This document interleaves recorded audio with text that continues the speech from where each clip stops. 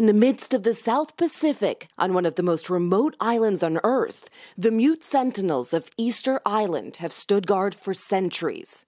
The indigenous Rapa Nui people believe the statues carry the spirit of ancestors.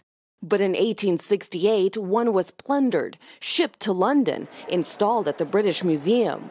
Now, Easter Island's people are begging for its return, even if temporary. You have keeping him for 150 years. Just give us some months and we can have it. Western capitals are full of foreign treasures, like this ancient Egyptian obelisk, Cleopatra's Needle, whose twin stands in New York. But Egypt, like a growing number of countries, wants its artifacts back. Any artifact that left Egypt in an illegal or dubious way should be returned to Egypt.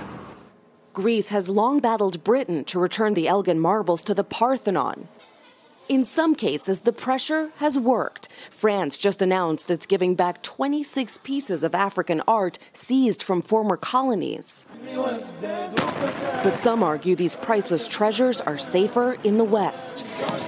In Iraq and Syria, ISIS obliterated history, waging a war on art, forcing the world to watch. We were in Nimrud after Iraqi forces liberated the ancient city, preserved for centuries, now in ruins. The argument for keeping artifacts where they are is so we can best understand them.